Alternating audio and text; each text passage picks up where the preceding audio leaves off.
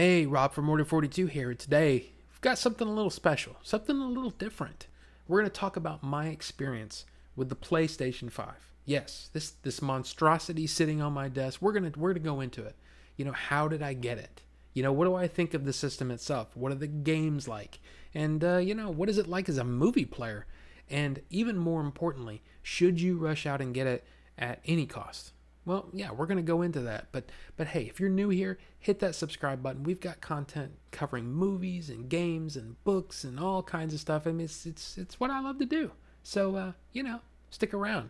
But hey, we are going to go into it right now. So yeah, how did I get this thing?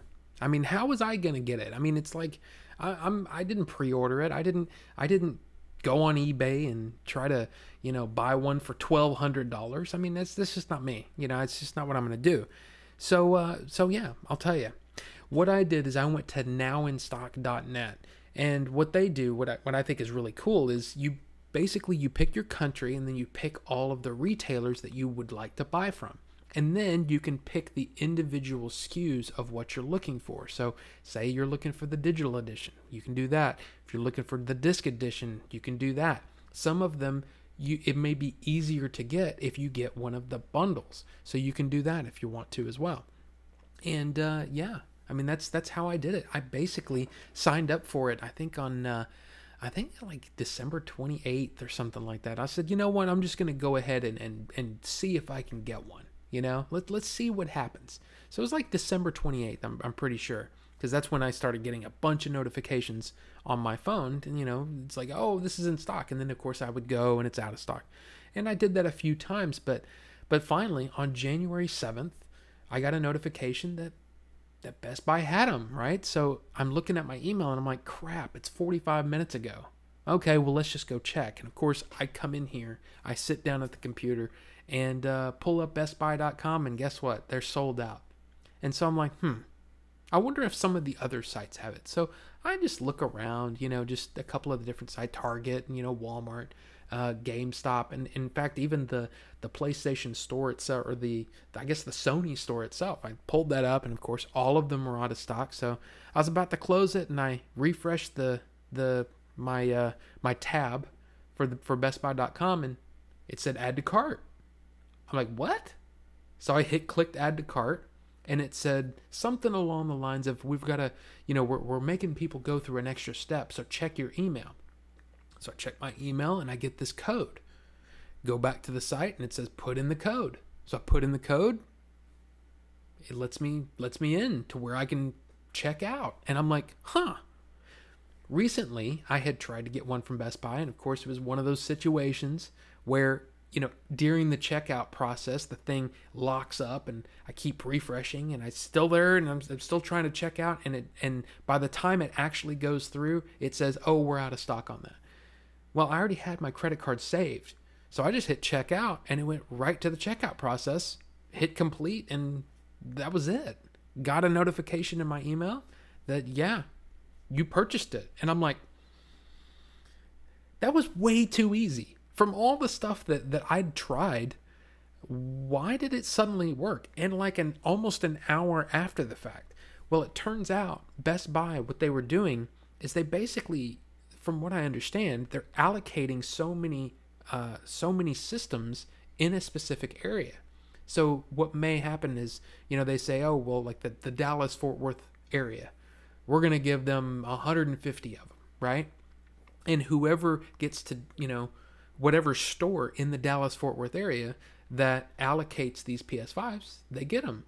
And I guess that's what happened. And they kept releasing them, they'd go out of stock and then they'd come back. And then they'd go out of stock and they'd come back. And I think that was to ensure that these bots wouldn't continue to hit the site, right? And what was even more interesting to me is when I went to pick the thing up. Because I get the notification a day early, by the way, on January 12th, it says, your PlayStation 5 is ready to go. And I'm like, I can't believe it's actually happened. I mean, I was actually really getting excited. I was like, I can't believe it actually went through. Everything worked. So I go to pick it up, and I'm sitting there in the because what you do is you park in a parking spot and a bunch of them, they're numbered or whatever, and there's just a ton of people out there. and it says, oh, when you get there, do this and, do this thing on the app and all that. So I did that. And I'm watching this guy come back and forth with a shopping cart full of PS5s, and he's delivering them to people, and people are just constantly coming in and out. And I'm like, did I just get really lucky and my Best Buy just had a ton of them? Or is it, like I said, maybe the Dallas-Fort Worth area got so many allocated and they all arrived on the same day? I don't know, but it was kind of crazy. I saw at least 20 PS5s come and go by the time he got to me. And yeah, I showed him my app. He goes, yeah, everything's good. Here you go. And seriously, rolled down my window, grabbed it, put it in the passenger seat, and drove away. I felt like I did something wrong. It was so easy. Now, here's the weird thing, okay?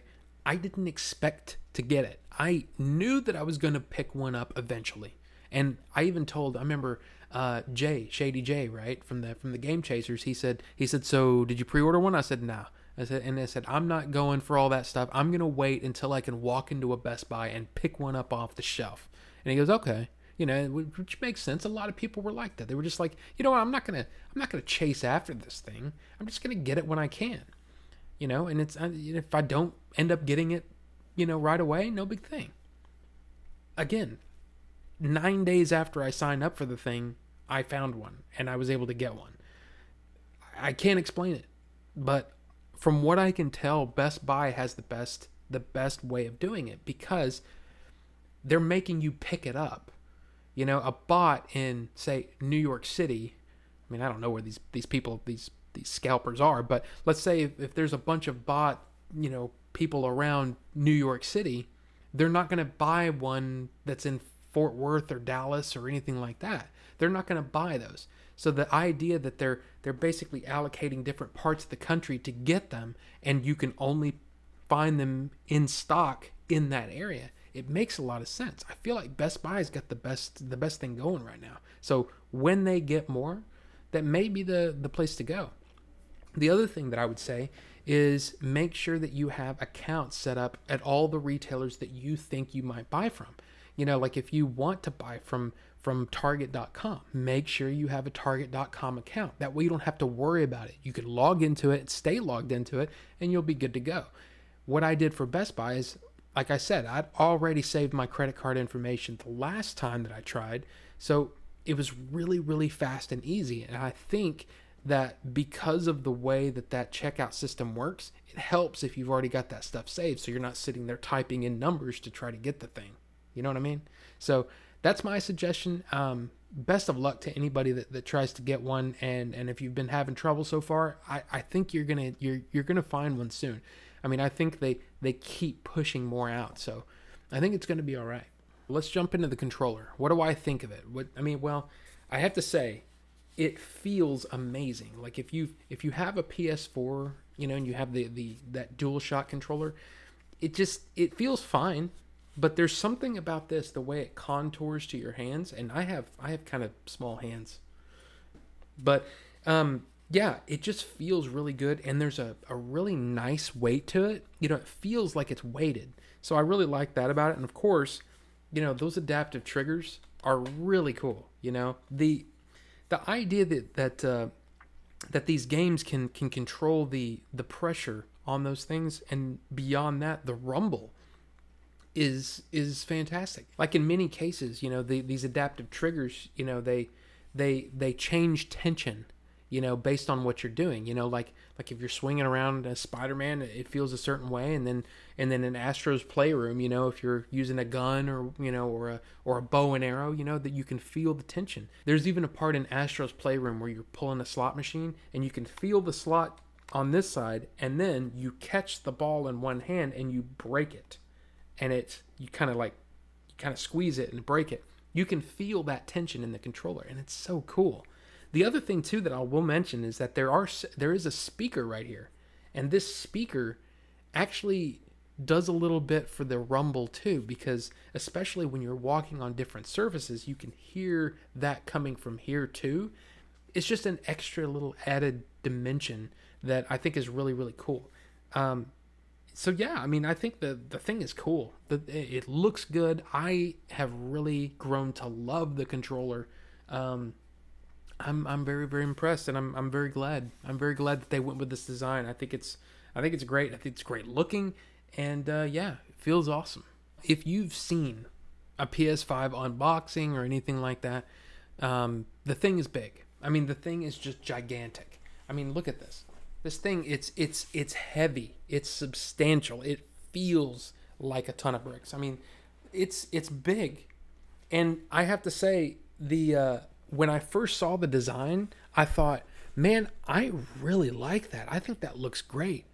I don't like it. It's weird. I like it less now after purchasing it, the look of it, than I did when it was announced and when it was, the images were released. I think it's just I guess it's just because it looks so weird from some angles. Straight on, I think it looks really cool, but the way that it sits in my my entertainment center, it just doesn't look right. It looks kind of weird, and of course, it's just so dang big. I mean, it barely fit in my entertainment center sideways. So what I did was I went ahead and moved it from the right side over to the left side that's sitting next to my PlayStation VR that I haven't used in, what, a year? It's been a long time. Anyway, yeah, I think that's the best place for it, because that larger area on the left side of my entertainment center, it can ventilate really well. And I have doors, right, on my entertainment center. I open the doors, especially the right side. It has my my receiver, my audio receiver, and it gets pretty toasty in there anyway. So I've always kind of been in the habit of, when I'm going to sit down and watch a lot of TV, I'll go ahead and open that door so it can ventilate. But yeah, the thing about the PlayStation 5 though, really, the system itself, it's all about that load time. That load time is ridiculous. There's video of me on Twitch playing Astro's Playroom, and just the time that it takes to get from the main lobby area into a level, it's so short. You barely have time to take a drink. You know what I mean? It's so quick. And I think that's it's just amazing, and it keeps you in the game. It keeps you playing. It's weird how, for me, it's a little strange, because I actually like those breaks a little bit. The break where you just kind of have, okay, I can just sit here for a second, and then, oh, now it's time to get in. All right, let's do it.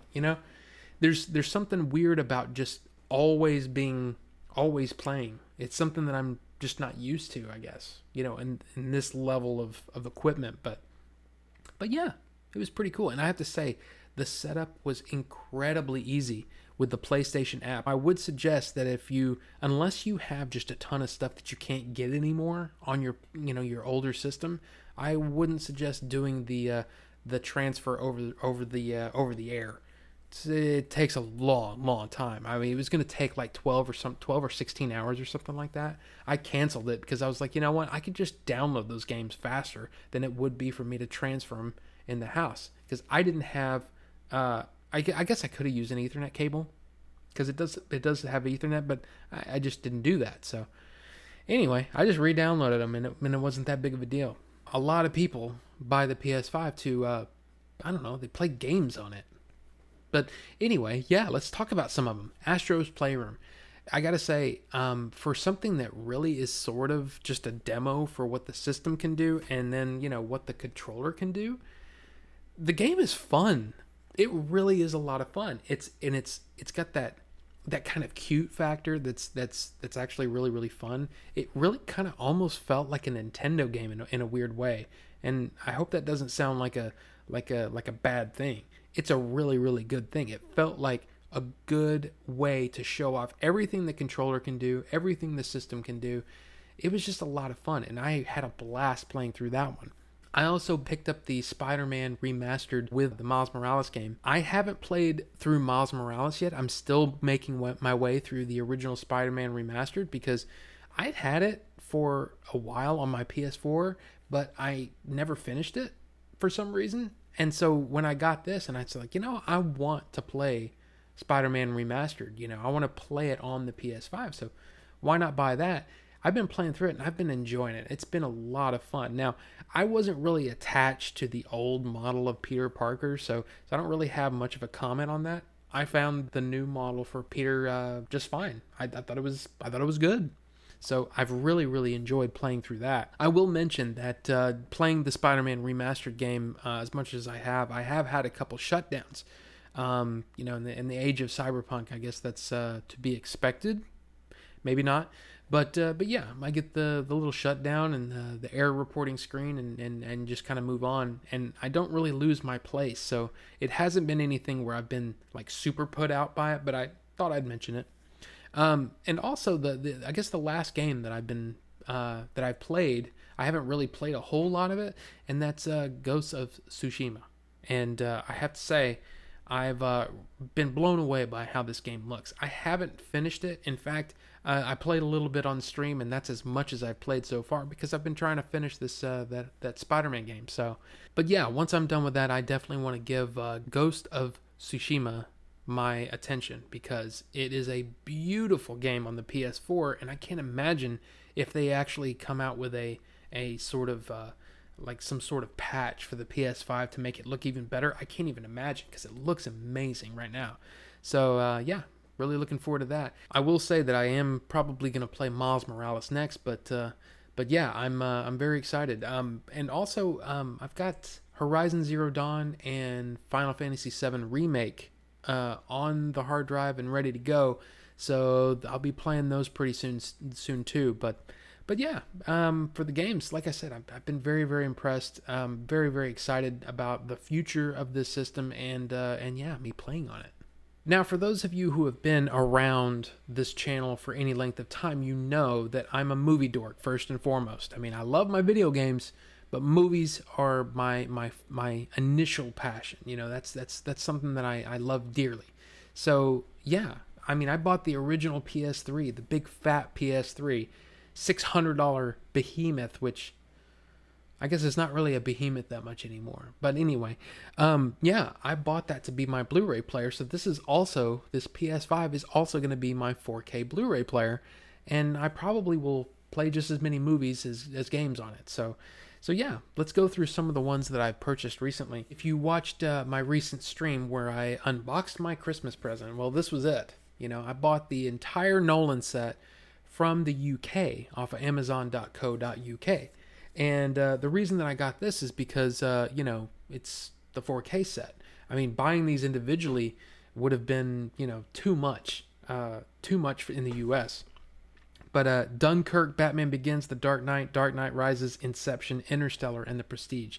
Not all my favorite movies, but just the fact that I have all the Batman movies and Inception in one pretty nice box, I really like it. And so far, I have been seriously #blown away by the picture quality of these movies. Now, I didn't have the digital versions in 4K. I had the HD versions. So maybe that's part of the jump, and I have to constantly remind myself that yeah, I hadn't seen these in 4K yet. So maybe that's it, but right now I'm impressed. And by the way, if you are interested in this set, maybe you think, well, you know what? Maybe I want the Blu-rays, but I don't need the 4K yet because I don't have a 4K player. Guess what? This set, I've tested. The Blu-rays work in my PS5. I don't think they're supposed to. I thought the UK had a different region code, but apparently not. So this might be a good pickup for those of you who are in the market. Of course, the first thing that I purchased for this sort of thing, I bought this last year sometime, and mainly because I knew that I was going to get them in 4K eventually. I just didn't have a 4K player, so I wasn't in a big hurry. But something told me that I just really needed to go ahead and pick it up, and that is the Skywalker Saga. You know, now I know there's a lot of people that were like, well, why wouldn't you just buy this or that? And look, all of those movies have something I like in them. You know, not all of them are the best, granted, but you know, there's some good movies in there, and they look insane. Now, the first one I put in was, of course, Episode 4, A New Hope. It's the movie I've seen the most. It's the movie I know the best. I thought that would be a good way to kind of test, you know, how this set looked. And, of course, it looks great. It's always been one of my favorite movies, but, man, it looks so good and so pristine. And the next one I put in was episode 1. I read Bill Hunt's review over on the Digital Bits of this entire box set, and he said that episode 1 was the worst as far as video quality, and I thought, okay, well, I know what episode 1 is supposed to look like. Let's see what it looks like. And yes, there are parts of it that look bad. I mean, I don't know if it's just because of the mix of because they shot that movie on film, right? And I thought maybe that's part of it. They shot it on film, but they were doing a bunch of effects, and maybe that's part of it. It's weird. There's some of the CG just looks kind of weird, and even some of the rotoscoping, especially in between, like, for example, the fight between Darth Maul, Qui-Gon, and Obi-Wan toward the end of the movie. It's weird because it almost looks like really bad Photoshop, because it's like the background isn't as blurred as it should be, and there's almost this feathering that's around each of them, when there's a digital background, and it just looks bad. And I think it's just because the tools have just gotten so much better since then. And the final Star Wars movie that I've watched, really just bits and pieces of, was episode 8. And I know there's people that don't like The Last Jedi. There's people that love The Last Jedi, but I think most people will agree that it is a gorgeous movie. And that's what I wanted to see. I wanted to see picture quality. That's what I was there for. So I really was paying attention because episode 8 is one of the more recent movies that I've watched in 4K digitally, that I was really interested to see if I could actually see the difference. And I think the difference is there. The color depth is just, it's crazy. It's hard to explain if you hadn't seen it yourself, but there is a difference. Is it a perceptible enough difference for some people? I don't know.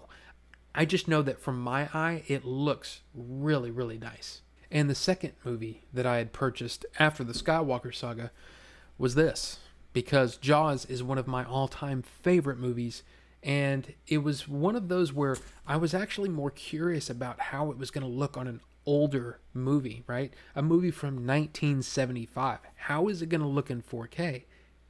I know that they were going to take the time to remaster this as well as they could. So I knew that it was going to look good. I just didn't know how good. And I will tell you, from a movie fan's point of view, I'm not sure if you could tell the difference between a digital version and the disc. But I watched the same scene side by side, and yes, there is definitely a difference. Especially in a movie like this, where film grain is king, right? Film grain is something that a lot of people, especially when they're watching an older movie, they want to see that film grain. It's part of the image. It's part of what they remember. And this specific scene that I was looking at is when Chief Brody is leaving his office to go get things to make signs, right? And he's walking down the street, and I got to tell you, the film grain looks insanely good, I should say, on disc. It's weird. It almost looks muddy on the digital, and it's got to be because of the compression. There's just too much information that needs to be transmitted in order to get that film grain perfect over over digital. It's just not possible. It does look amazing. Now, I still say that most people probably wouldn't be able to tell the difference, and they probably think that 4K over digital is just fine. And I think for most people, I hate to say it, for most people, it probably is just fine. Especially for the convenience factor of being able to just hit a button and pull up your movie. So yeah, that also brings me to my thoughts on the whole setup of the PS4 in my entertainment center. I mean, not just setting it up for, your user information and stuff like that. I'm talking about actually getting it set up. One of the things that for me, I have a Harmony One remote. Now, Harmony One is one of the older universal remotes, but it's really, really helpful because you can say, watch TV. And what it'll do is it'll turn on your receiver, turn on your TV, put your receiver on the right input, put your TV on the right input, and turn everything on where it needs to go. And it's pretty awesome once you get it all set up. Now, with the PS4 and the PS5, you have to have an external device that transmits IR, infrared, over Bluetooth. So I haven't tested this yet. I never got one of those for my PS4. I did have one for my PS3 back in the day, but I must have turned that in or something because I don't have it anymore. So I'm going to have to buy one of those conversion kits from Sony to allow this to be used with my Harmony remotes. So that is a thing. It's something that you have to consider if you do have a Harmony One remote. The other thing I noticed is that in order to get full picture quality from my PS5 to my TV, I had to unhook my PSVR, right? Because that's how I had my PS4 Pro set up. I had it set up with the PS4 or for the PSVR. You know that breakout box, right? If you have a PSVR, you know what I'm talking about. It's that breakout box where there's all these cables. One goes to the TV, one goes out to the PS4 at the time, and then one or two. I can't remember if it's two. But anyway, it goes to the PSVR. So it's basically a way for the signal to be split. One goes to the TV, one goes to the PSVR, so you can see, right? It's basically a secondary display. That won't work with the PS5 unless I'm missing something, which is totally possible. I mean, I've only had this thing a couple of weeks, but it's one of the things that kind of made me go, oh man, so I have to unhook all this. Okay, so I had to unhook everything and rewire. But yeah, I figured they'll probably come out with a PSVR 2, I would think, because the PSVR 1, I don't think the quality in the headset is really up to snuff anymore. So I'm kind of curious to see where they move for the PSVR 2. But I am excited. I kind of wish the PSVR worked without having to mess with a bunch of cable running. But yeah, overall, it was still pretty good. Now, I guess the big question, especially if you don't have a PS5, the question is, should you get one? Should you get one at any cost? Well, I will say right now, regardless of whatever you are thinking right now, you shouldn't get one over the price. I mean, I don't think it's worth $800 or $900 or even up to $12 or $13 or however much it is now. I think it's hovering around $800 or $900 on eBay now for the digital version, which is $500 in stores. I don't think it's worth that, to pay extra. But I'm not you. So, if you think it's worth it and you want to do it, then, who am I to judge? I just think that maybe you should wait until you can buy it from an actual retailer that's not overcharging you for the same thing that I got. The other thing is, are you missing anything? Is it like, oh my gosh, I've been wanting a PS5 since it came out and I just haven't been able to get it. I gotta say, the hunt for the PS5 has been more fun than actually getting it. Does that make sense? It's like I had a lot of fun on the search. It's weird. I mean, there was a point where I started to get a little irritated, but for the most part, the hunt was part of the fun, and I have to say, even though I now have one, and it's easy for me to say this, right? It's easy for me to say, oh, just wait. It's no big thing.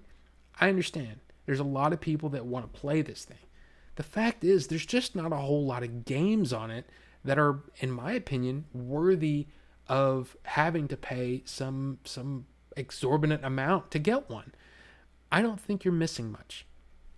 Now, I think the PS5 is still worth it. There's some games coming soon that I'm really, really excited for. I'm not sure if it's called Kena or Kenna, Bridge of Spirits, but that game I am looking forward to. I'm really, really excited to play that.